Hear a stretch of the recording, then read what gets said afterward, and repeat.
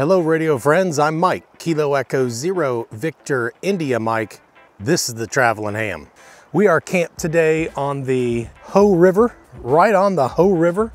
We're just on the doorstep of Olympic National Park on the Olympic Peninsula in Northwest Washington State. I'll show you the campsite here.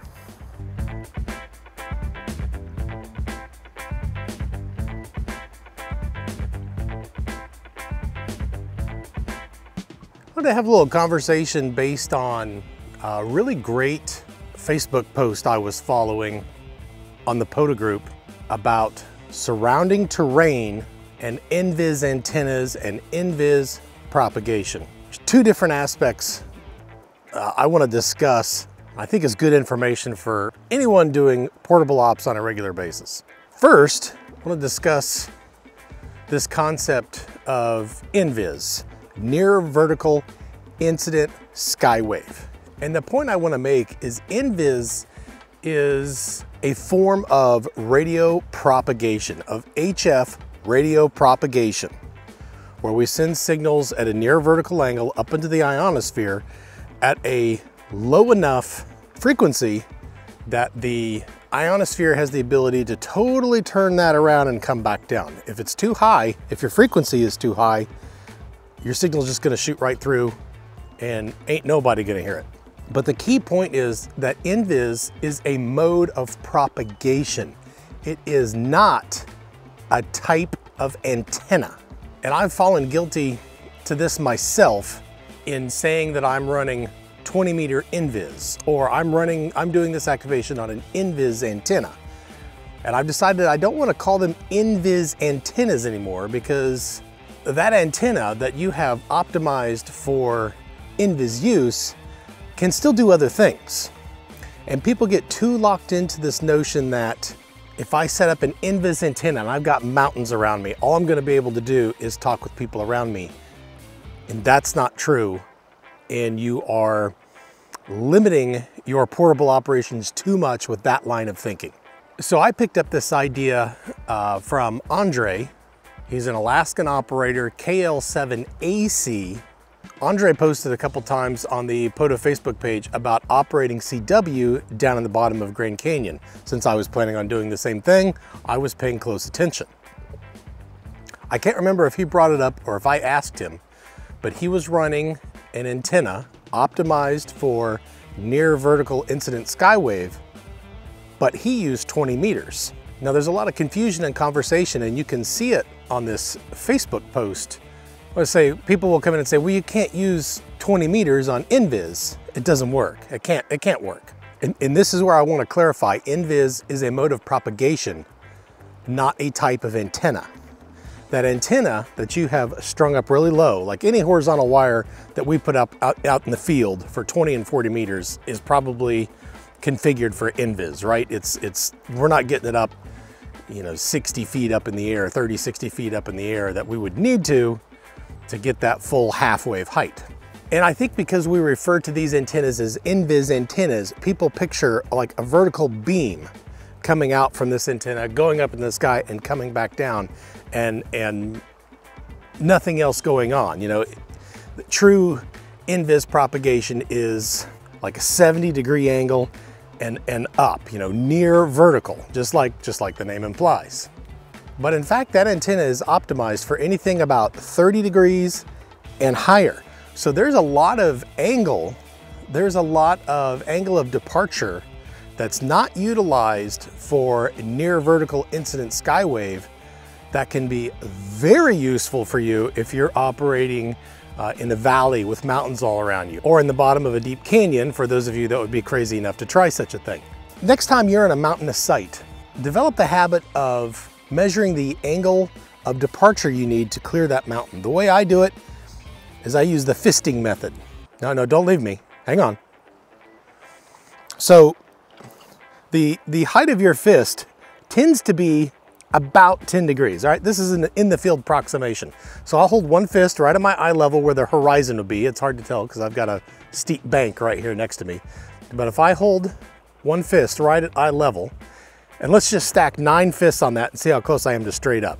There's 1, 2, 3, 4, 5, 6, 7, 8, 9. Pretty darn close to straight up over my head. So one fist is 10 degrees. And you will find, I think, that even the tallest mountains near you would only be about 10, 20, 30 degrees up. And that's a pretty steep departure angle. That's a nearby tall mountain, other than just a really rare extreme situation.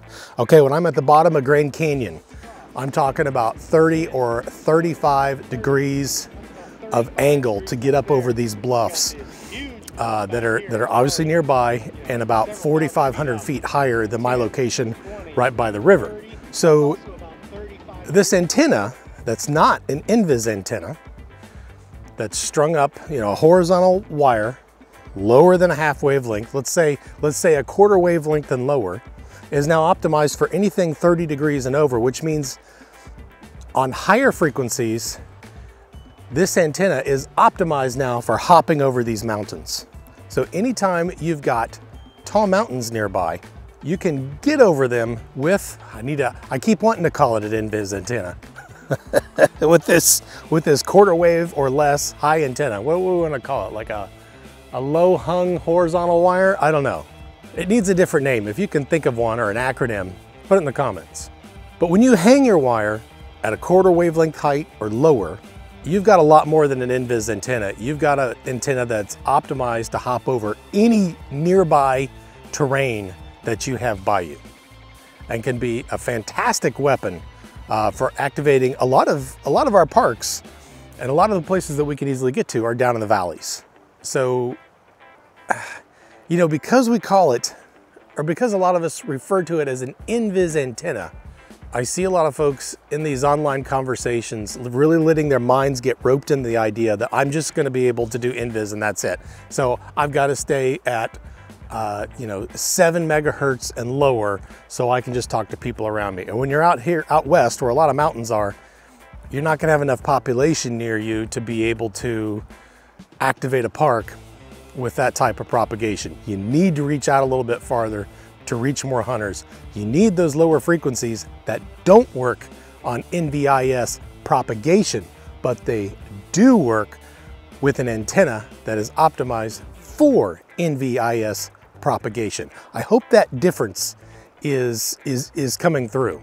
So you're utilizing all those angles from 30 degrees up to 70 degrees to get your signal out over the mountains and out at a significant distance. So my first operation at the bottom of Grand Canyon, I got contacts over 2,000 miles. Okay, obviously those aren't, NVIS contacts, they're far enough away. This is some regular skywave propagation. And in some cases they were going up, if the canyon is running this way, I got one of those contacts to Alaska up in this direction over a nearby bluff, like not even taking advantage of the alignment of the canyon. I'm just jumping right over the canyon walls from where I am right down the Colorado River. So this is a weapon I hope you can put in your arsenal for such a situation. Not an NVIS antenna, a low hung horizontal wire, and run some higher frequencies on it. I haven't tried anything higher than 14 megahertz, but it'd be interesting to try 18 megahertz and 21 to see if it can work. Actually, I did run some 15 meter on my second operation in the canyon. I can't recall how many contacts I made on that. I'll look that up and annotate it here. I don't recall off the top of my head. I know I didn't do any 17 meter, but my recollection is I did try some 15. But have that weapon in your arsenal, and I credit Andre KL7AC for presenting that idea to me that I now have tried and pass on to you. Here's the second aspect of this conversation that I want to have with you, and the two are kind of related, but I think all of us in the HF portable world, all of us collectively overemphasize the importance of surrounding terrain, at least in terms of your signal being able to escape a bowl or a valley that you might happen to be operating in. And there's been a number of situations where I showed up to a site and I'm like, oh man, this is gonna be tough to get out of. And there was even one up in South Park, Colorado, where I had decent mountains around fairly nearby, and I had left my in-fed half-wave antenna. I didn't bring it out that morning. I accidentally left that one back at the RV, and all I had was my vertical antenna. I figured I was screwed. It worked just fine. We overemphasize the importance of terrain, at least in terms of our signal escaping and getting out to the ionosphere. For one, there's some sort of phenomenon in the human brain. When we see a mountain, we imagine it taller than it is. If you don't believe me, take a picture of a mountain sometime and look at your picture. The mountains look dinky. And when you use that fist method and start stacking your fists and measure the angle to get over those mountains, it'll actually be kind of depressing how low they are. They're high enough to affect your VHF, UHF operations. They are high enough to affect your DX operations, which, you know, those signals will be coming in at a fairly low angle. But for your typical POTA, SOTA, portable operation contacts, or I'm looking at regional contacts, I'm looking at contacts within my own continent, 99.9% of the terrain that you're gonna experience will have no impact on those contacts. Okay, let me see if I can recall some of these operations that I've had in the past. There was Sky Pond, okay, where I hike up to one of these alpine ponds, you know, just below the peaks. The very peaks of these Rocky Mountains are 1,000 feet above my head, and in a ring all the way around me. That's why a pond is formed there. And I'm still able to get out and make SSB contacts with my low hung horizontal wire on 20 meters. And I think in that video, I actually called it a 20 meter NVIS contact. So I added some of that confusion myself. Now, before I made those contacts on SSB, I was having pretty poor luck on running CW from that same location. And I think a couple things are going on there. One, there just weren't as many Morse code operators active as there were SSB. Some F-16s flying over.